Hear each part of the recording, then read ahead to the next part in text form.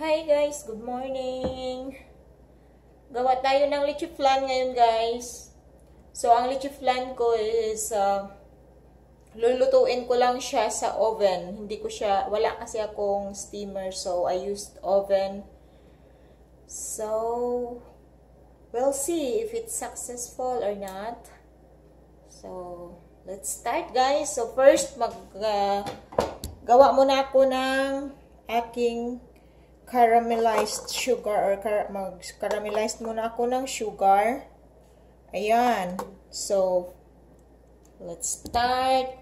Okay, ganon. Ganon natin para makita. Ayan.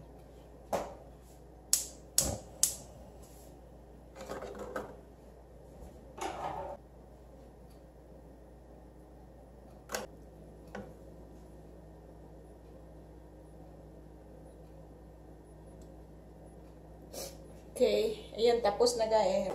Set aside muna natin yan guys.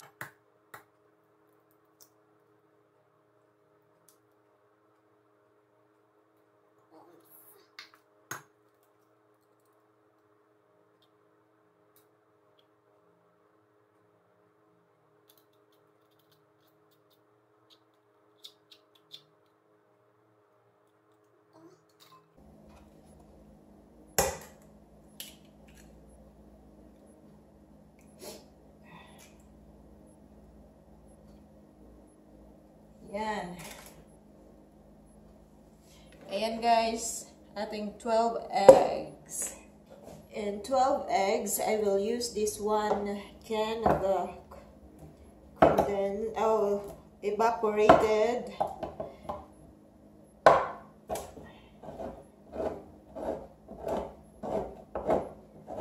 equivalent of 1.5 cup. So just pour this one and condensed milk.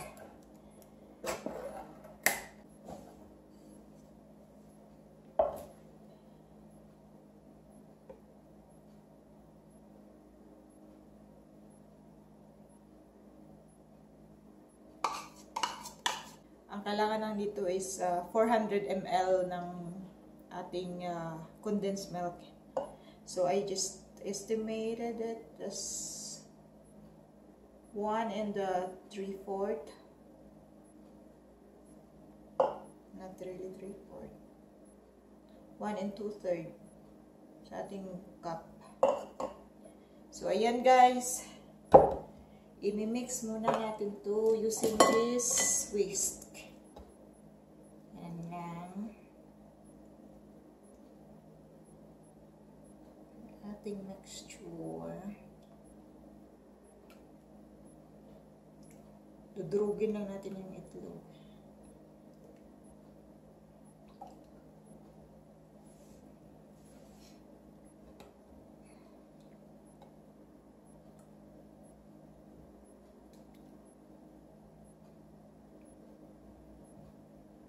I forgot our vanilla.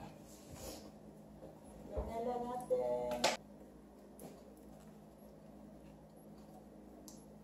Okay, 1/2 teaspoon ng vanilla.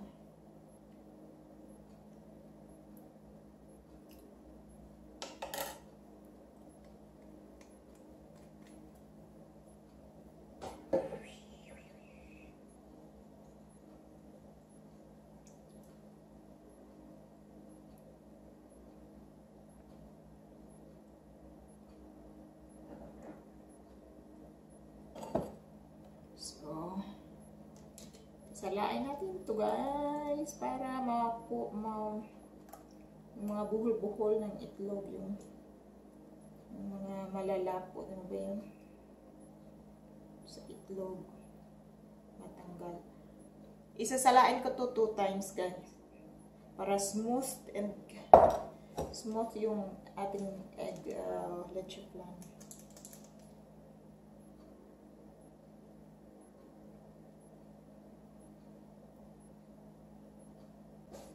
So, this is the second time na sasalain ko siya guys. Strain ko siya.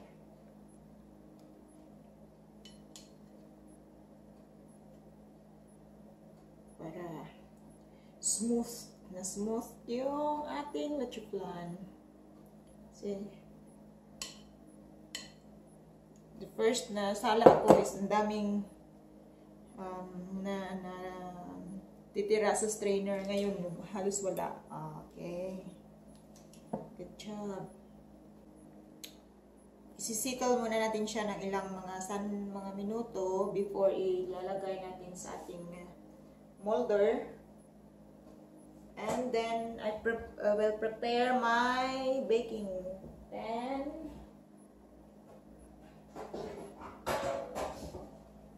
Guys, ito yung gagamitin ko kasi wala akong steamer.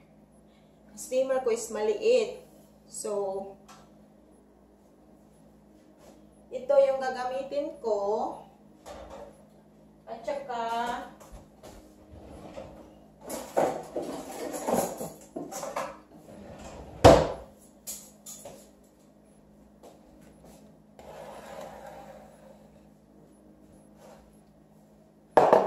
guys, and then ito yung para sa sorry. Tapos lalagyan ko lang to ng tubig.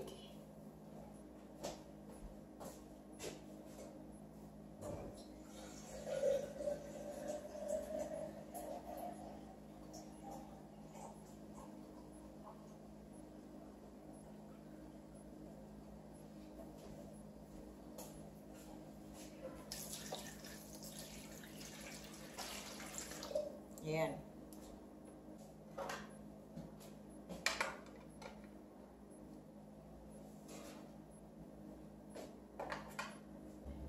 Okay guys, isasala. Transfer na natin sa ating molder.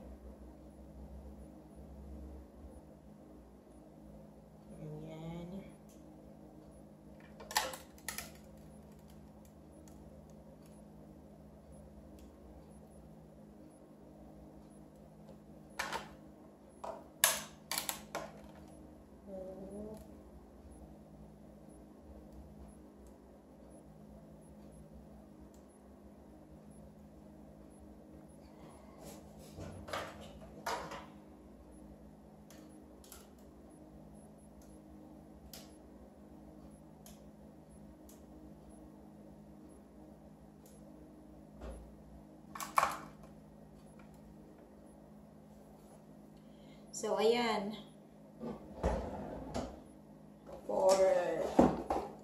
Ang gagawin natin ngayon is takpan natin ng aluminum foil.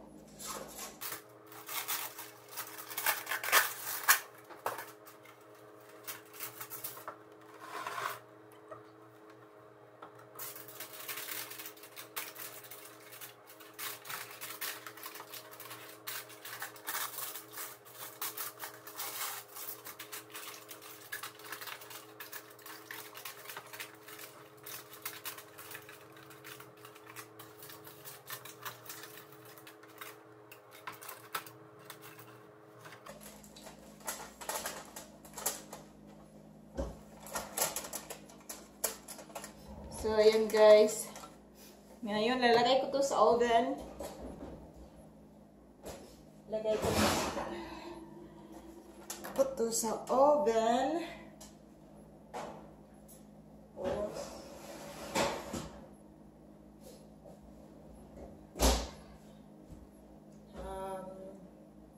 I-set natin ang oven sa bake.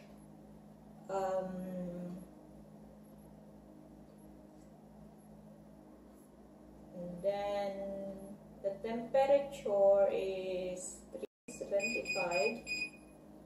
Cook time,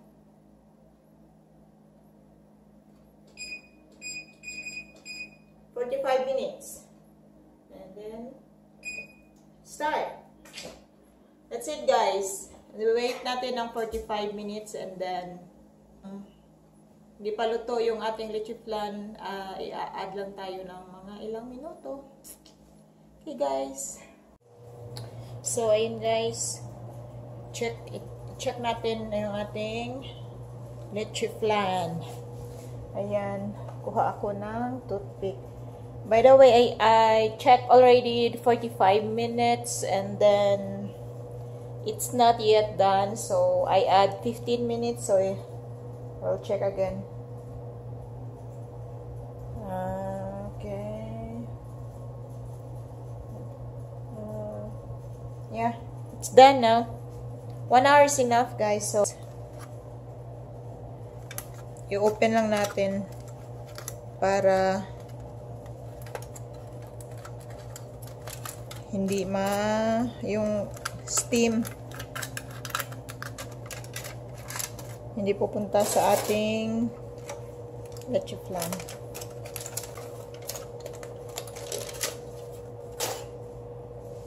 Ayan siya, guys. Ayan.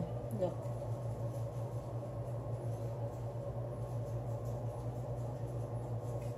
So, i-cool down lang natin to. Lagay lang na, hayaan na natin muna to lumamig. And then, we'll check later kung masarap ba. Ayun, guys. Tinry ko na yung isa. Ayan. Creamy.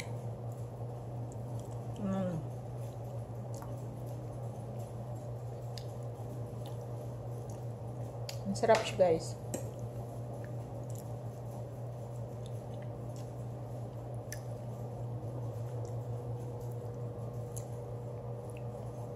So, ayun, guys. Ito na ang aking leche flan. Ayan. Thank you for watching, guys. Bye-bye. God bless everyone.